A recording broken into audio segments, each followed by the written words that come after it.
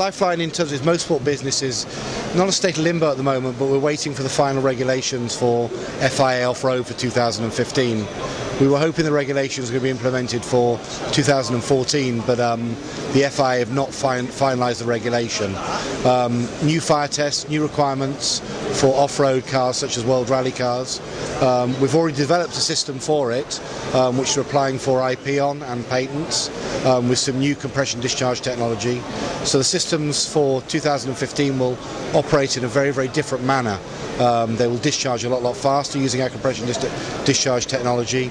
So we would expect a 2 or 3 kilogram system to be discharging into a vehicle in about 400ths of a second.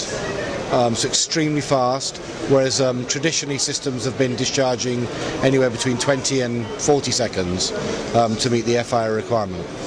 Obviously, our motorsport technology has given us a good platform to go into defence, and we are now really officially, I suppose, a defence company as well as a motorsport company. But our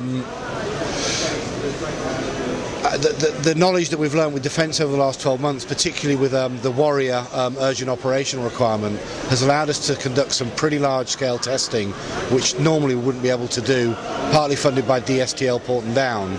So we've conducted some pretty large-scale fire tests within the Warrior platform, and actually now that technology is spun back into motorsport, because we've realised that there is better ways of actually protecting a vehicle and protecting those occupants by being far more aggressive with the way you deploy the extinguishing.